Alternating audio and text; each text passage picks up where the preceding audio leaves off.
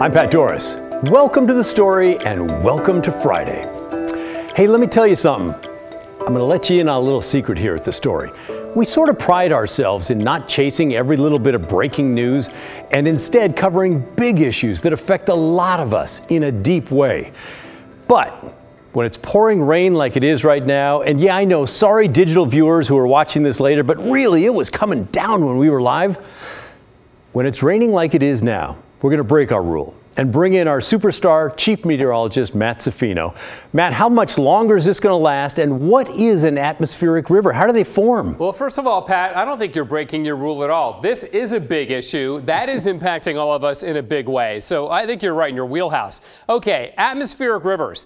You've heard us talk about them because we've been talking about them for the last several days because this has been pretty well forecast. So to answer Pat's question, what is it? Well, it's a very concentrated, narrow band of really moisture-rich air that forms in the deep tropics.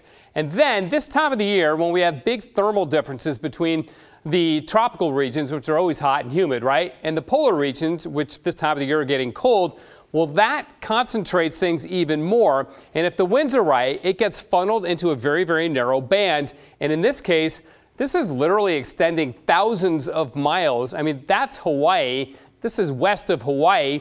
That's where our rain originated, and it's pointed right at the northwest. Now, when it gets here, it's helped when the flow is exactly perpendicular to the mountains as it is today, both the Coast Range and the Cascades.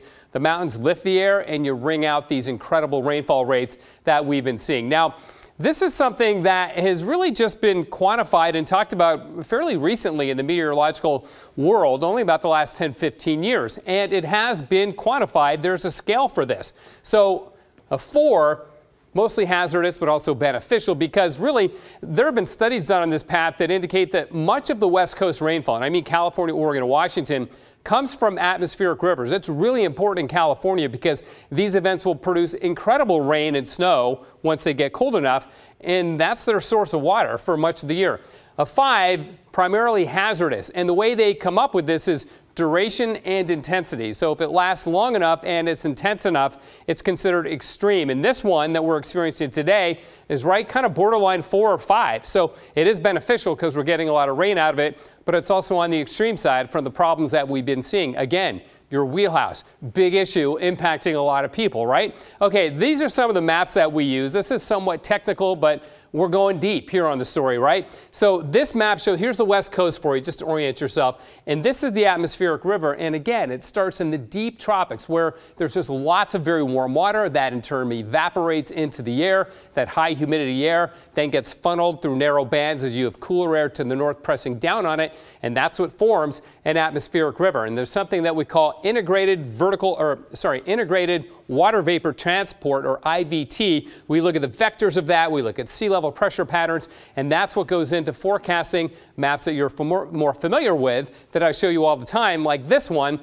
What I just showed you, that more technical stuff, feeds into these weather models that are showing that really high moisture content air over us and the rainfall rates that we've been seeing. So again, it's something that's, here's another look at it too, by the way, in our modeling. You can see the connection all the way down to the tropics, the darker colors indicating that higher IVT, or integrated water vapor transport air. So it's a matter of flux and intensity, and then of course duration. And this one has been slow moving, so it's been lasting a long time, which is why on that scale, it's in the 4 or 5 category, really an extreme atmospheric river event for us. Here are some of the rainfall amounts. These are old by now. This is changing so quickly because our rainfall rates are upwards of a ½ an inch, even an inch an hour. I'll have to update these later on for the evening news later on tonight, Pat. But again, that's what an atmospheric river is. I hope that explained it a bit. That is amazing. And as far as I can tell, between a 4 and a 5 means my basement floods a little bit.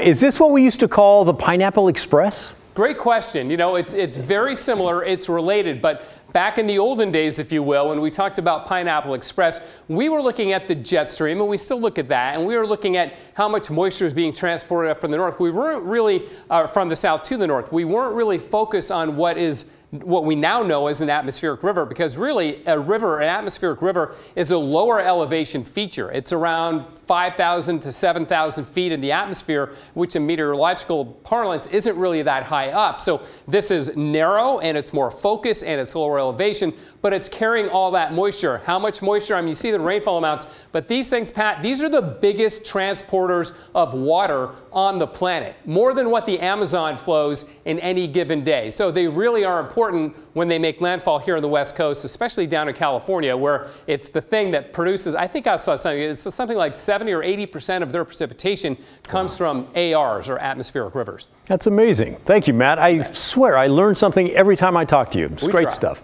Thank you.